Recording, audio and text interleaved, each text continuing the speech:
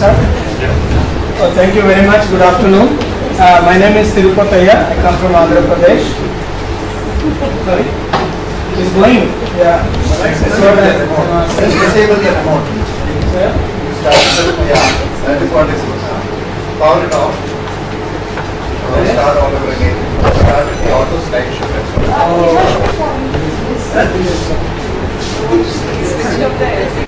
My name is Tirupataiah. I come from Andhra Pradesh, and for your information, Andhra Pradesh had been the first state to bring a legislation on participatory irrigation management in India in 1997.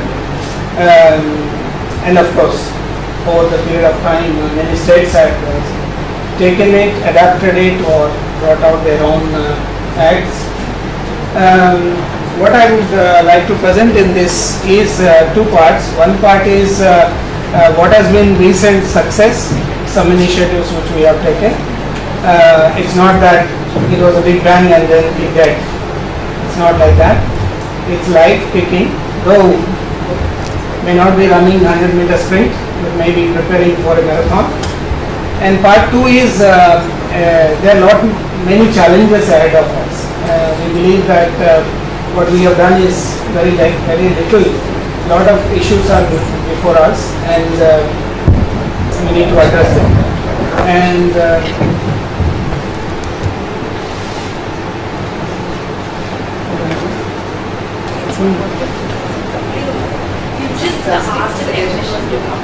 okay.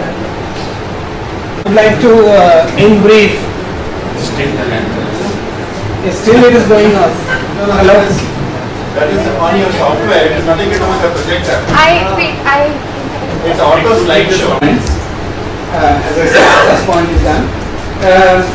Following commitments of establishing such institutions is very important as part of the government. And also, unlike transfer, there are two concepts: management transfer and joint management. We are into a joint management, which means that we are always with the farmers' organizations. We have never left them. So it's imperative that you have a very strong, intensive capacity building initiative to do that. Also, over a period of time, how a 100-year-old regimental department gets attuned to work with people. It's not such an easy task. Researchers and NGOs might say very strongly that it's not such an easy task.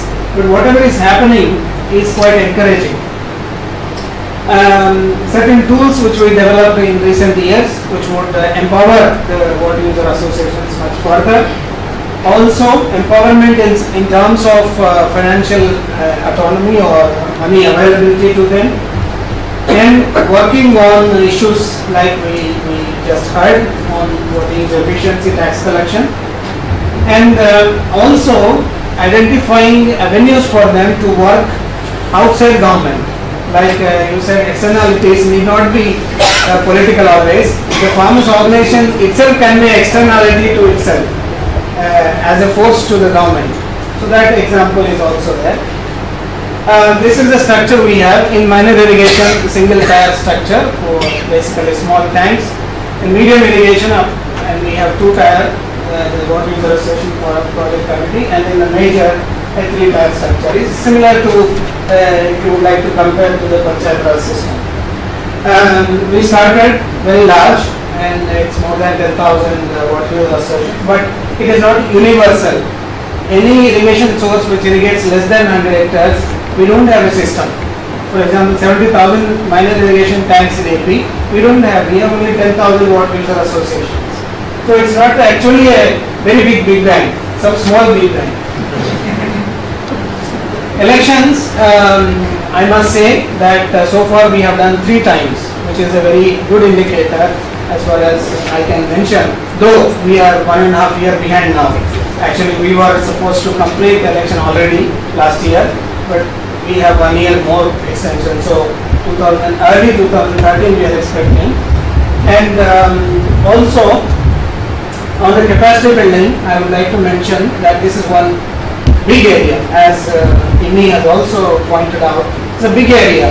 For a state which has 10,000 water user associations, you have a colony with 10 people or 15 people, expect them to provide hand-holding support is absolutely crazy. In Andhra Pradesh, we brought this to the notice of government, and government was really very responsive to this. And today, under voluntary, we have 18 field training centers with attached to each superintending engineer. Don't look at superintending engineer as somebody who is the villain. He may be the hero tomorrow. We don't know. So we have set up a field training center attached to him, because the superintending engineer is more free compared to an executive engineer. He is more a free man who provides supervision and looks at technical matters. So he can provide inputs at the gaps. So 18 centers are working and 10 more are in the offing. Each center is like this, training hall with all equipment provided, and 2 professionals, one from sociology background, one from engineering background. Both of them, mind you, are funded by the state government, not any project, external aided, by the state government under the plan scheme. That's very important, where government shows the commitment towards capacity building. We have large number of participatory modules which are developed, which are used for learning by doing method.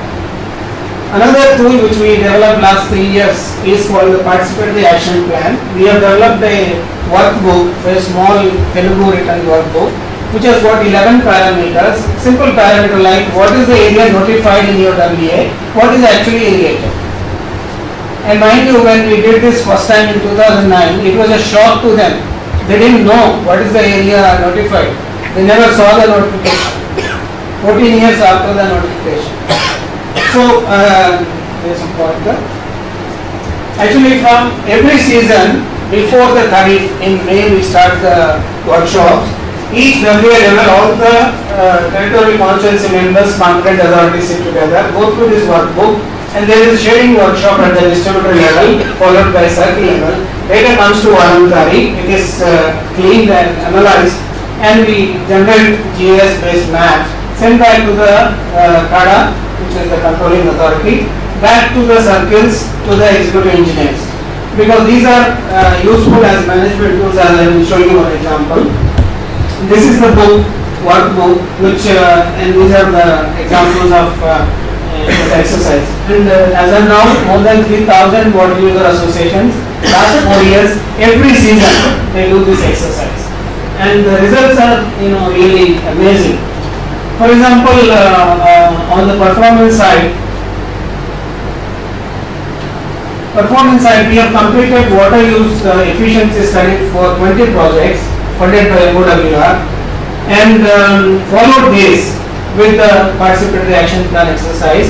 Already, I will show you some graphs, already 5 to 10% of water use efficiency. Because you must mind that when I say water use efficiency, I am not meaning anything. I am meaning the unit water, how much area it is irrigated. I will go into productivity of water later, but then even this much minimum is not there. So we are beginning at almost no record. Tax collection, sometime back we were about 60 crores. Last year we are 120 crores.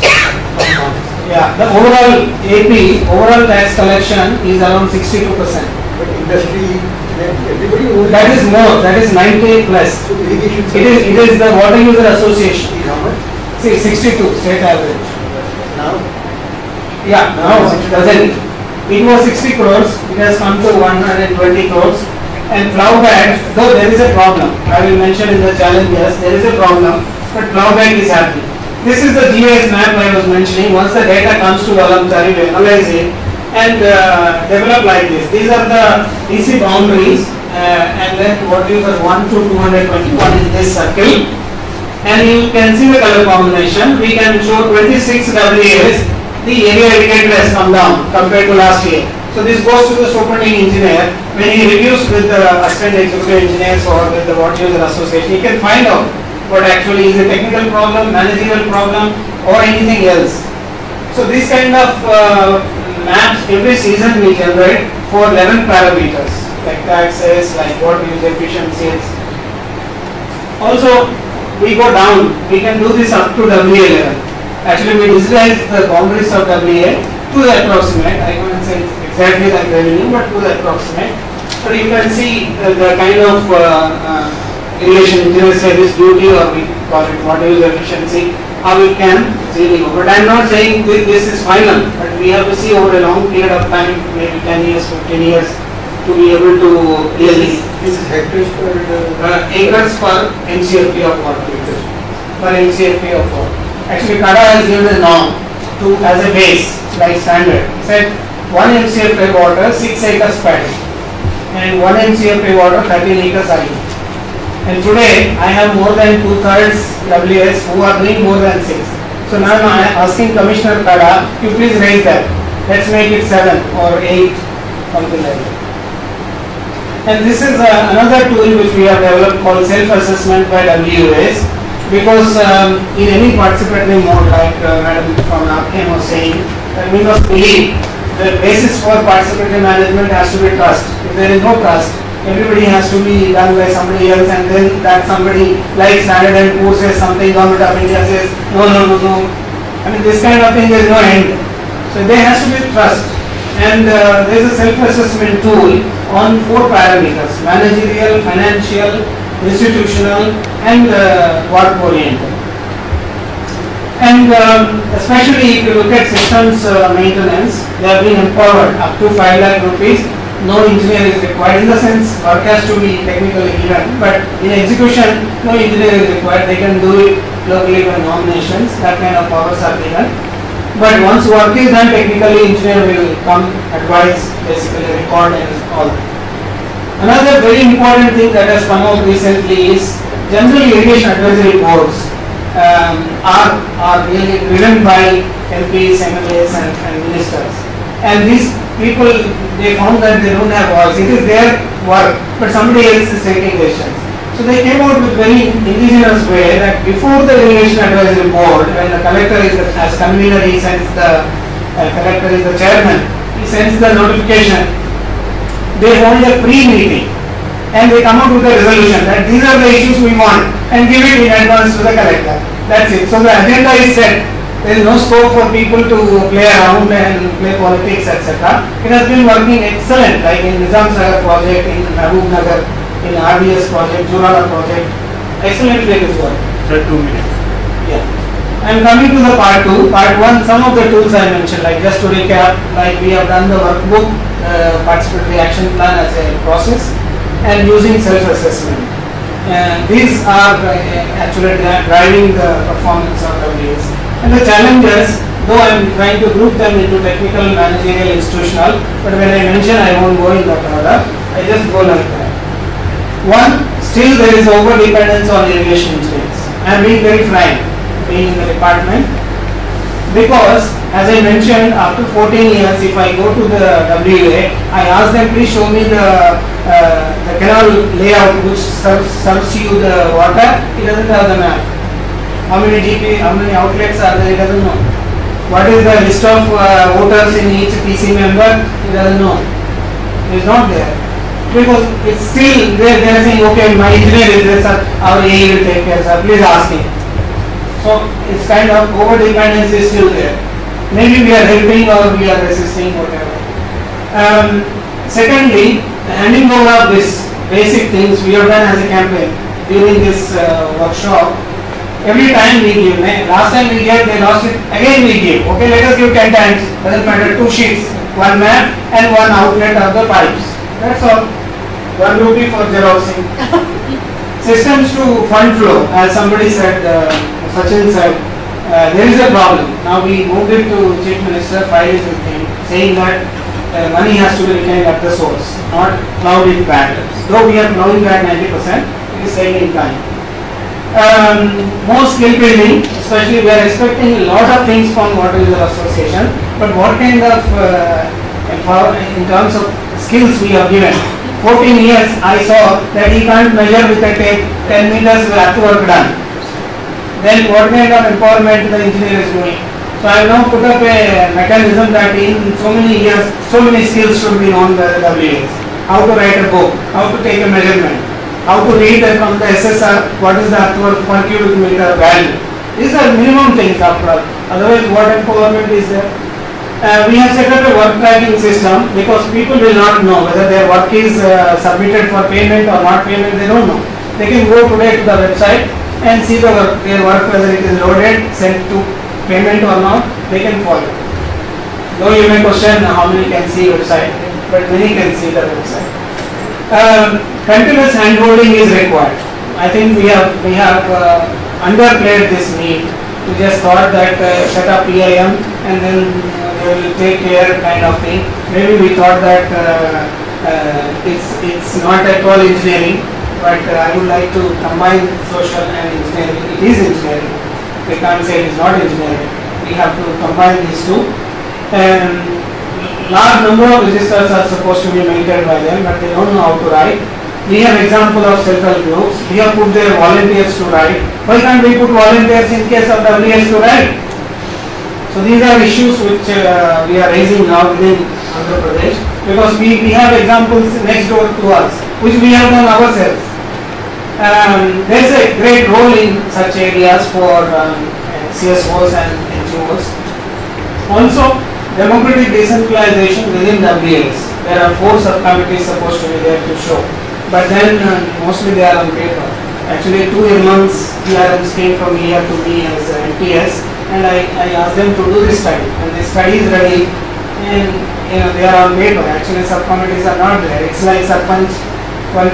So unless you support that decentralization, it's not possible. Again, that requires intensive hand holding. Again, very fertile area for CSOs and others to help initiate at least. I think this will be the last slide. Convergence between irrigation and agriculture. In our act, we have got competent authorities irrigation, but most of the time we forget that irrigation engineer only knows when to open the canal, when to close the canal. He doesn't know anything more than that. Please don't expect him. What is the crop requirement for paddy? You ask irrigation engineer, he will not know. What is the critical growth stage of paddy, when water has to be delivered, he will not know. But who will know then? Then agriculture man has to work in tandem with them. So government of AP issued orders that agriculture officer is the competent authority for crop production. So together they too will work with the WA now, saying given this kind of a water, somebody said you go to the reservoir, see water and plant. So that kind of work will happen now. First time after this act came, recently we had each district, all the agriculture officers, irrigation engineers, training program, first time. And they said, what took you, like James Bond movie says, what took you so long? Why did you train us before? What is the efficiency? Basically, as Madam said, there is a problem. I think we don't honor anything on the irrigation system. It is most abused, I can tell you. If the notification says it is a wet crop, there is no water, how do I cultivate wet? Because all ID crop is converted into wet. Generally at the head of the project it is ID, but if you go there, as you show the map, all the head ends are wet. Then how do I get water? I abuse it so much, and everybody says somebody has to build the cat. Problem is that unless, and we are seeing today already, but then that will be too late, we have complaints from farmers saying after giving irrigation you have spoiled our crop, our lands. From Nandyal, Kurnool district, they have come to us that after irrigation, we were very happy without irrigation, you have spoiled our lands. Now I can't grow cotton, I can't grow chilies, I can't grow anything except paddy. I mean, this is going to be a big growing issue. Unless we really address that, cropping patterns and irrigation is going to help them or change them. So again, related to climate change, I would like to show that the WA norms were set up in 2008-9 and to improve. The last point is about women. If you see the watermark behind, this is the logo for the PIM in Andhra Pradesh. Each man is alternated with a woman, but in the WS there is not even single woman because they don't own land, unless very rarely they are title owners, because the constitution of this WS says should be title owner. So I am now asking the government to look at it. What is this? You are the leader in SSG movement in the country and in this WA, how can you do like this? And what are the ways to bring in women into this? Otherwise this is a very serious I hope in all other acts also it's a serious like because we are going by land ownership plan, the involvement of person on the land. Wait, over. Over. 1 minute. Today, sir, please note, today irrigation departments have 80% people in construction, only 20% in operation maintenance. How do you expect irrigation systems to perform? We have proven this, shown it, and this year government of AP has given 1,000 engineers to the field, and next year again another 1,000 are coming to operation maintenance. So most of your staff are in the construction. How can you ensure your systems perform? So it has to move. People have to go to the field. O&M hasn't hired an engineer in 25 years. Because O&M is not glamorous. Yeah. A construction is glamorous. O&M is not glamorous. In Gujarat irrigation department, the last engineer was retiring because the existing staff are trained in basic engineering. What they require are in PAM skills. Very hardly PAM skills are there. Especially growing areas like precision farming, irrigations, huge thousands of horsepower systems are coming. But engineers, they are not trained. You can't expect them to run them. Multidisciplinary skills are required. This year we have 50 agriculture engineers, 60 electrical engineers, because otherwise generally they are civil engineers in water resources. But we are changing now. Large number of agricultural, electrical, instrumentation, dams. Instrumentation is such an important task, and you expect general person to do it. So those kind of things are much needed in the management. I would like to just close saying that participatory irrigation management we started, and maybe we are in second phase of learning, I would say, and a lot of challenges we identified which are to be addressed, and I hope as we go, of course what is required is the principle of trust. As I mentioned, if you are working in a joint management partnership, you must have trust, belief, and then you must give everything, you should not hide anything. I hide the map, I don't tell you, that is the end of the PA. Thank you very much.